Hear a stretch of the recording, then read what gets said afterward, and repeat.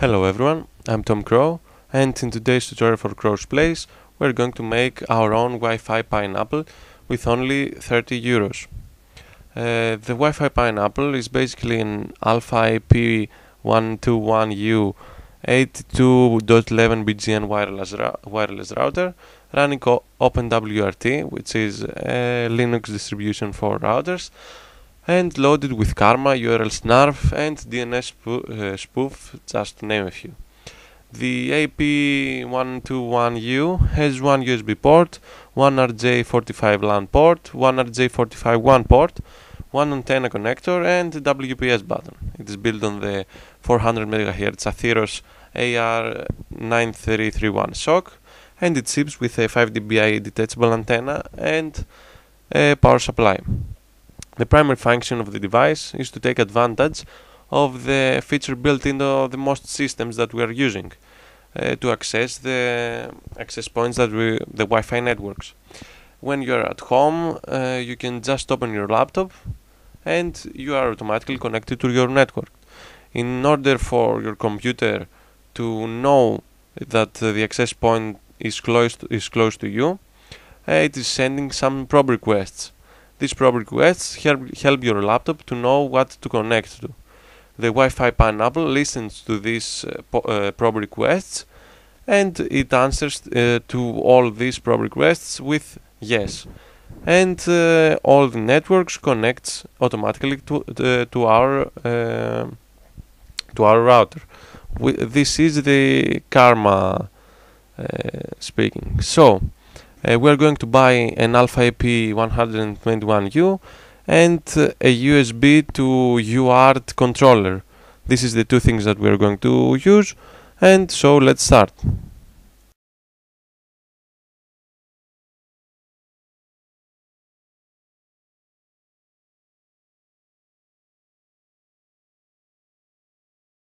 So this is the Alpha AP121U, and with a screwdriver we get the rubber legs out of our device, and with a cross screwdriver we are going to get the screws that is in the USB side out. It has only two screws, so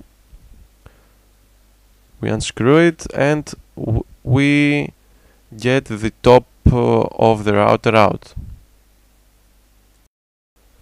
So as you see here, we have our opened router. As you see here, this is the female jumper cables that we have, female to female, and we put them, as you see in the picture, on the down right side, and then we attach them in the USB to UART controller. Take care, because we are going to leave the VDD socket or else power socket empty, and we are going to connect only the TX, the RX and the ground cables. Next we are going to connect the Ethernet cable to the POI LAN port, and when I am going to say to you, you are going to connect the power cable. So here we are in our machine, and first thing to do is go to control panel and network settings to change the IP settings of our Ethernet. We're going to go to Ethernet properties,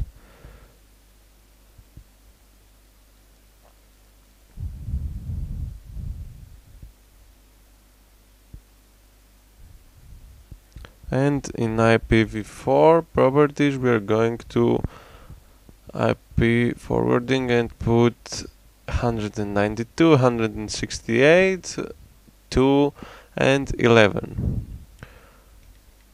We're going to click OK to save it.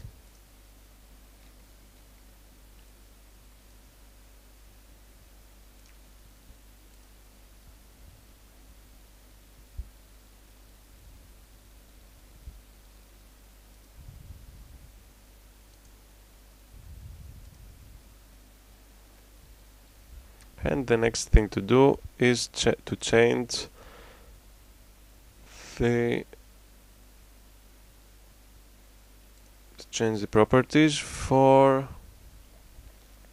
the serial COM port for the USB to UART controller, which is in the system and security. We click the system and next the device manager.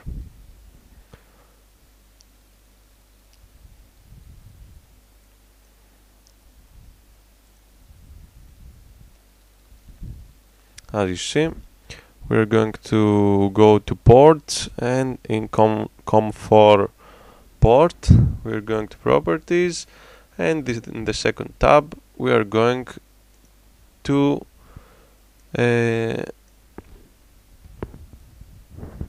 make the port to be 115200. All the other settings as you see, we click OK, and then we go out of this. Next thing, we are going to PATI program.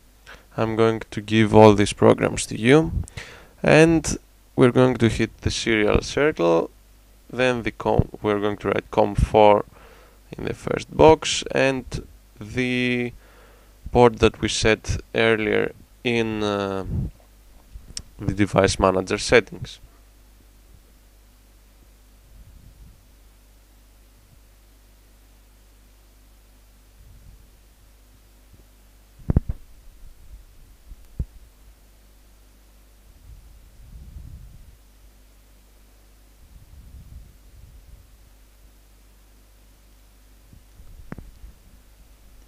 Then in the serial menu we're going to get the last drop down menu to none, and we're going to hit connect.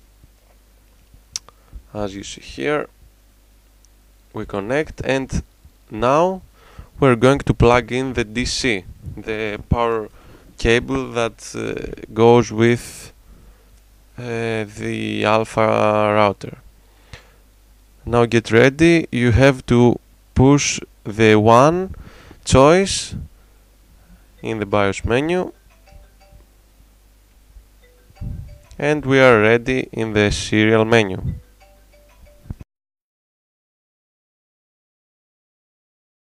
So with the files that I'm going to provide you, I'm going to give you a txt file with all the commands that you are going to need.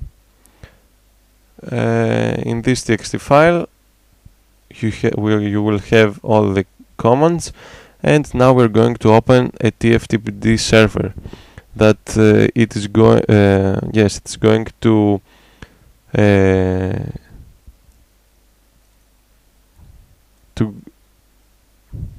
give the factory files that you're going to download from me, and in the IP settings you're going to give the Ethernet IP, and you're ready to go.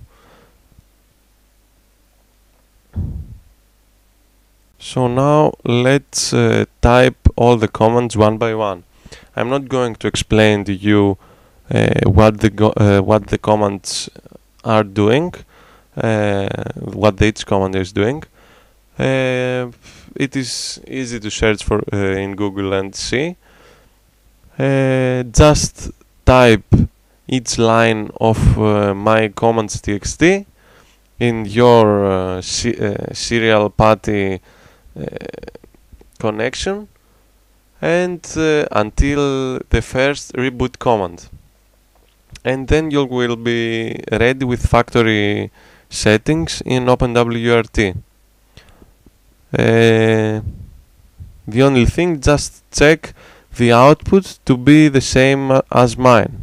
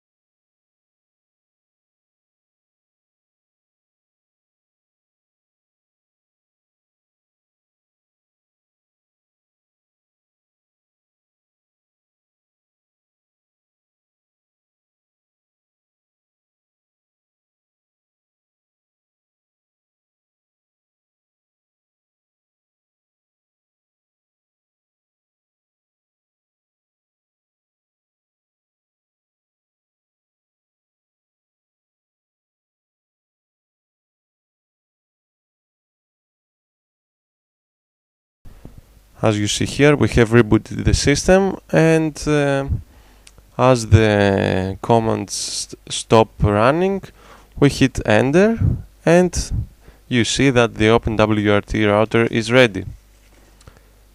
Now we are going to proceed with the rest of the commands that I have provided you. Here you're not going to hit 1, but you're going to leave OpenWRT to boot alone. And as you see in the commands, the first thing that we are going to do in the first boot, we are going to change the password with the pass swd command. And in my case, I just changed it to TOOR, the opposite of root. The username is root, and I have done this for the ease of the video.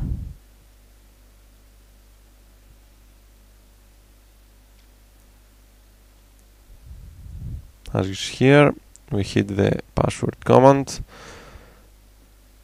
we provide our password, and now we're going to start the drop bear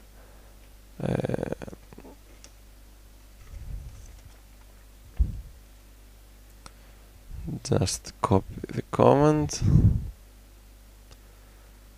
Okay, and now we're going to open to SCP to secure copy the upgrade bin of the Pineapple firmware. In my package I have the 201 firmware and the 30 firmware.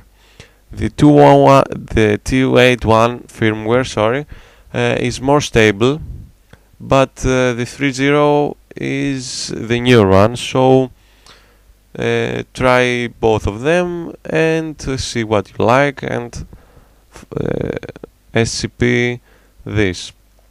I'm going to SCP the 281 firmware, and we are going to put it. So this just hit update, and it may give you some errors. Don't bother. We're going to copy it to the TMP folder. Just drag it in the right window of the SCP program, WinSCP program.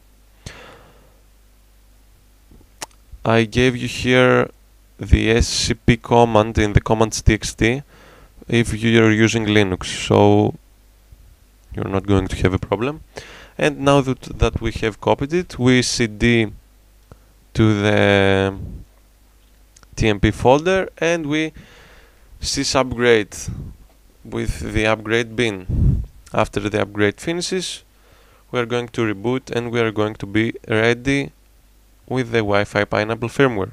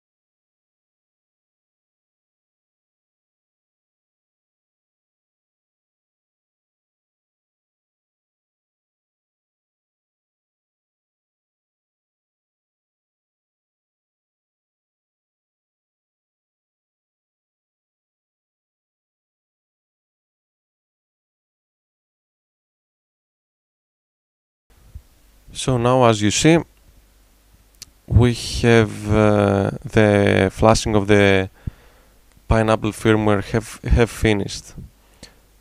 Now we are fully set. We have a Wi-Fi Pineapple of the €100 with just €30. The Mark 5 is now in the market, but as you see here we have the OpenWRT and the Mark IV. I think that 30 euros is a reasonable price for a device like this, and we're going to learn many things. As you see, we have booted the device in the custom made OpenWRT with the WiFi Pineapple firmware. It continues with some commands, and now we have to go to the control panel to change the IP settings of the Ethernet, because now we have not the 192.168 IP sequence, but we have 172. So in the IPv4 settings we hit 172.16.16.42.42, and in the DNS we are going to hit 8.8.8.8, the Google. So hit OK, close this windows, close control panel, everything, and if we now open a browser,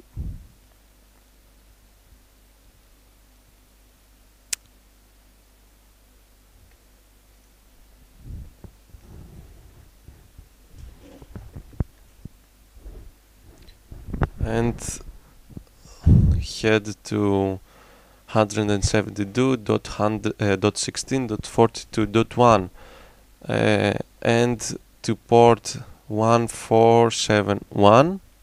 This is the IP address that we're going to connect every time to go to our Pineapple, and hit it in the address bar. Now as you see, we have a login window. The username is root, and the default password is pineapples are yummy. And as you see here, we have connected to the Pineapple's main page. Everything is working perfectly, and as you see in the about, we have a fully functional WiFi Pineapple Mark IV. As you see, the Karma plugin boots perfectly, and this is it.